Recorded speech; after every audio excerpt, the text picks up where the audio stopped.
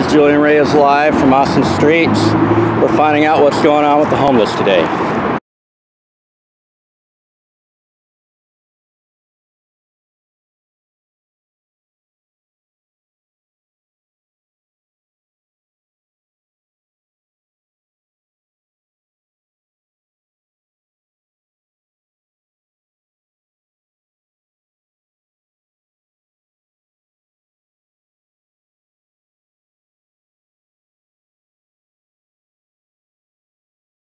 Well, he knows what's up. You know how it is when you're alcoholic. You can get sick and die if you don't get your, hourly shot.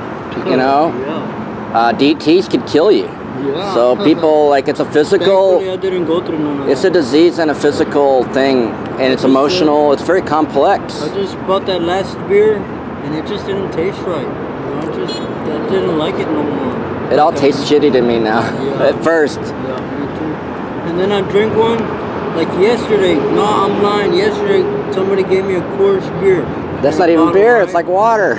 Well, I drank that anyway. It made me feel like crap. I'm like, oh. Yeah, well, they put that high fructose corn syrup in the shitty beers. That's why all the yuppies, the trendies, have all the nice beers, because it has a better sugar and stuff. This other Coors and all that, Ultra, Michelob, all that stuff is just junk. And the malt liquor, if I was in control, I would outlaw malt liquor. That's all I drank. It was rot gut. It's rot gut.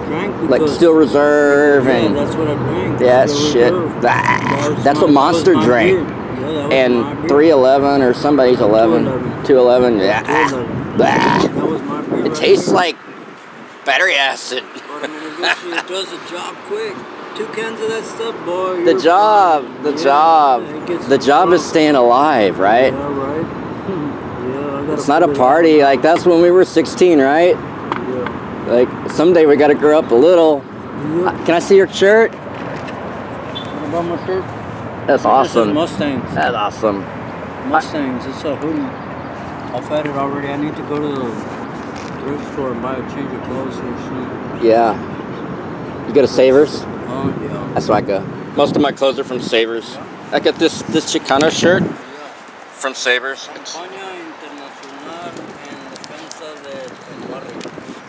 Crazy, right? From the Savers. Yeah, international campaign for the defense of the neighborhood. I don't even know what it is or when it was. Like, Romas movimientos justicia ahora, justice now. We will not be. No nos moverán. No, they won't move us. This one right here says they won't move us. No. This may be from the 80s. They had a big movement in the 80s. Justice now, just like the sign on the back says justice now. On the top right there of the building, whatever it says, Movimiento por Justicia del Barrio. It's just the movement for the justice of the neighborhood. Nice, huh? Yeah. Nice. That cop didn't say nothing to me. Your Spanish is good. I know how to speak English and Spanish. Awesome. I read and write it. You're bilingual. Yeah, I'm bilingual. Verizon could use you, man. I only went to the 8th grade.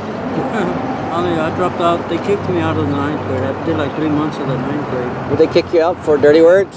Fighting? All the time. Where were you? Brownsville. Back home in the valley. Yeah, they don't have much money for education in the valley, do they? The valley's always been poor, dude. Yeah. There's always been poor. No oil or natural gas down there? Yeah, there is, but they're not sharing. They don't share. Agreed. That's what's wrong with this whole thing. So Austin's got a lot of money. Do you know what the annual budget is for Austin Police Department? Make a guess. Like 20 million? They're $372 million. $372 million. They want more every year. They want to hire more. They don't have enough cops. I saw hundreds of cops downtown this weekend for the young black races. Yeah. And I'll edit it later. Yeah, that's fine. So I went down there and there was hundreds of cops. There's 4 buses and all the other cops. They had the mobile command center just for the Texas relays. You know what that is? No. It's every year the state has races here at I guess at UT or somewhere, and all the high schools compete. And mostly black and Hispanic kids, mostly black, and men and women, I mean boys and girls. And they go down there downtown to party afterwards, and the cops get aggressive and they just beat people up and I've seen that. and so they didn't do crap while I was down there filming. I don't have access to a TV, but I read the paper a lot. And I've seen, I mean, the paper's limited on the stories and stuff, right? Yeah, they lie. I've seen a little bit about it. They don't tell the whole truth, do they? So that's why I have my camera, so I can show the street level what's going on. And if people are going to watch it on YouTube, fine. Or if they're going to go watch Fox News, fine, whatever. Was it, they were taking pictures. Somebody was taking pictures of a cop arresting somebody, and the cop went and confronted him, dude, and told him that to put that away, or, you know, to Here? go to jail. Here in Austin? Here in Austin, not too long ago. To put that thing away, quit taking pictures, or he was going to go to jail. You saw it, or you saw it online? Yeah, he told me. Yeah, they do that to me a lot. I've been arrested, beaten, all sorts of stuff for filming. And so the problem is fear. The solution. I've seen you in the paper. Yeah, a bunch, and on the news. Yes, the problem with fear is we can't let it overtake us. Yeah, exactly. They're acting like terrorists. Yes, exactly. We can't be scared of terrorists. So courage. I don't fear, man. Right. So courage is the solution. That's what Jefferson and so many people said. So you have to have enough courage to face the fear and say, no, I'm going to film. I'm going to do whatever. You can put me in jail and I'll see you in court. And that's what I do. And I know the mayor, I mean, everybody knows me. That's the other thing. You got to be way open. The camping law, I don't know if you ever met Christopher, long hair, red. He had long red hair. Christopher, he passed away. Oh, man. Cirrhosis, again, from drinking too much. But see, it was him and Richard Troxel. You know Richard Troxel? I know, I've met Richard, yeah. You know, he's a paralegal, whatever he does. But, yeah, whatever he does. Texas Rio Grande Legal Aid. He's an asshole himself. No shit. See, he took all the credit for what Christopher did. Because Christopher at Peace Park, or one of these parks, see, because he used to have some land in Llano. And he'd only come to Austin when there was a festival going on, right? Christopher? He loved the music, right? So he'd come for the music, and then he'd go back home to Llano, right?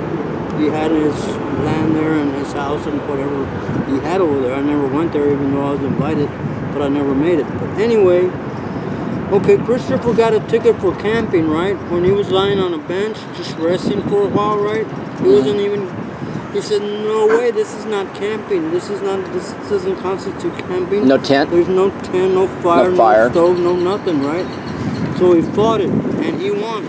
But see, he got Richard Troxel involved, right? Right. And Richard Troxel took it to the next level and did a lot of looking in the books and stuff, right? And they did away with that law for a while, the no camping law. But it's back, right? Yeah, it's back now. But it lasts, but see, what I'm getting at is that Richard Troxel took all the credit for that, saying that he did it all. That's bullshit. If it wouldn't have been for Christopher that started to fight the system, right? And saying, no, you guys are wrong for arresting me for this, right? Because I was not camping. Richard Troxel just swallowed it up and made himself look, you know, political. Yeah, the lawyers and legal people, they do a lot of political. They've used me politically too. Hey, I want to show you something from Richard Troxel. I got it in my truck. I'll be right back because it might help you. Troxel and Help the Homeless starting May 1st, 2011. No sit, no lie ordinance allows people with different conditions and mobility and diabetes and other things to sit for 30 more minutes, and the officer has to come back.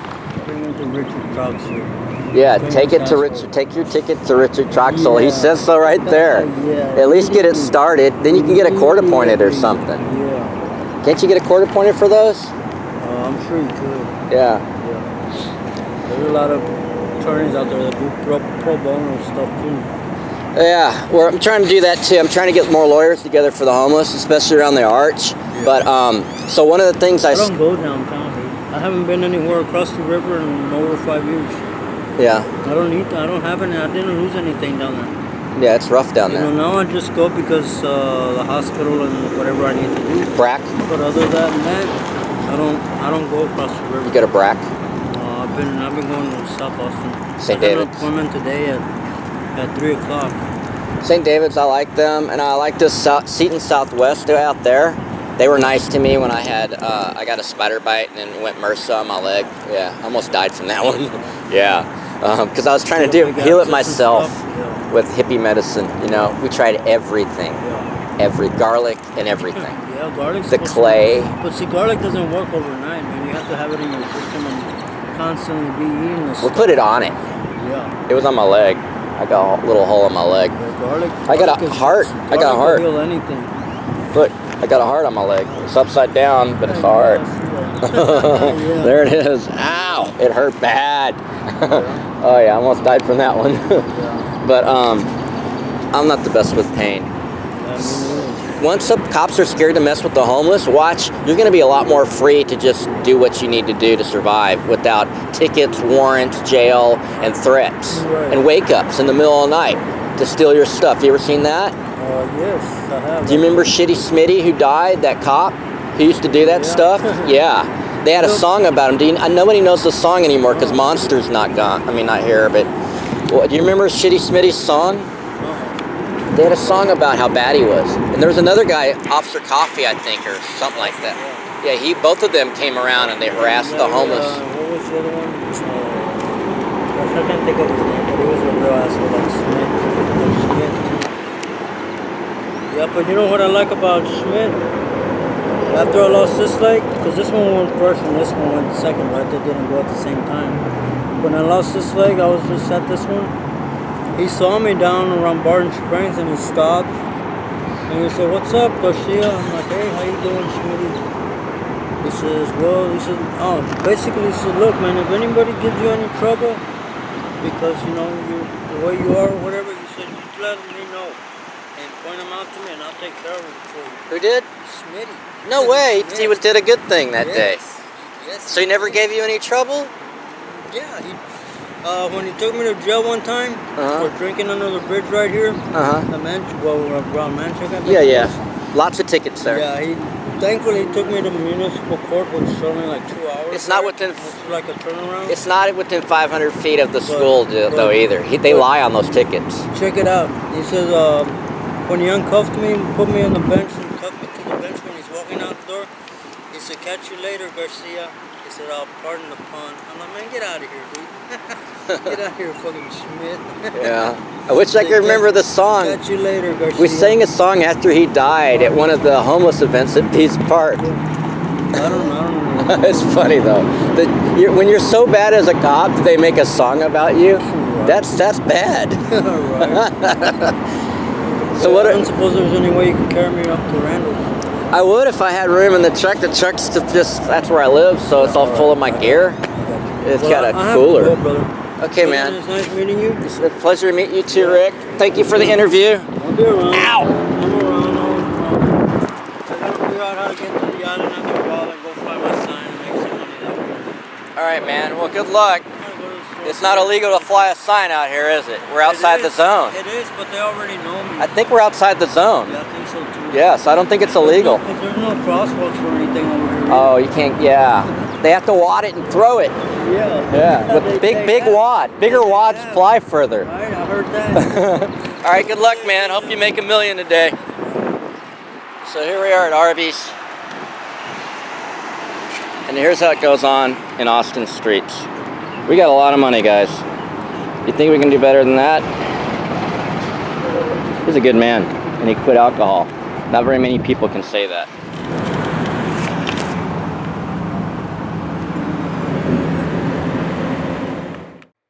Listen up, cops. All the cops in Austin, and you too, Barbosa. I don't want to hear anybody messing with Rick Garcia. Rick Garcia, he's a good man. He's just misunderstood and homeless and mobility impaired. You leave him alone, Barbosa. Be a good man. Treat people right. Others will treat you right. That's all. Namaste. Namaste, y'all. Be safe. Film the police.